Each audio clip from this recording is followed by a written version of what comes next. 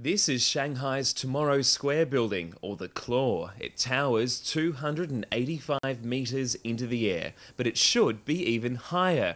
The ground in the district it's built on has sunk 2.9 metres in 90 years. Over the past century, Shanghai's famous Art Deco buildings have sunk to below sea level. It's meant this wall that we're standing on had to be built to protect them. Without it, during a high tide, they'd be flooded and all of that history destroyed. But it's history that's to blame. In the 1920s and 30s, these old factories relied on water. They took it from underground aquifers. It took too much. It left underground air pockets and the dirt sunk. This micro model shows the shift.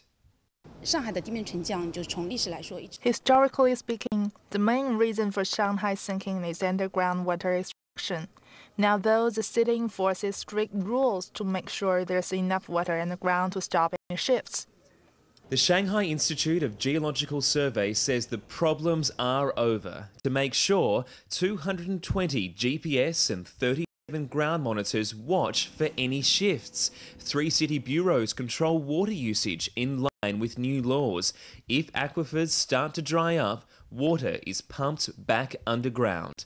The Institute also monitors metro tunnels, advising on how new work should proceed safely and where new lines should be built.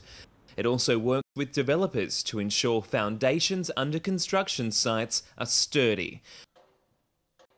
Progress has meant the city now only moves a few millimetres every year, normal for a coastal city with muddy soil. Shanghai's guidance is generally uneven, so we mainly focus on its influence on some key infrastructure projects. The current millimeter scope of ground movement will not affect people's daily lives or the safety of the city.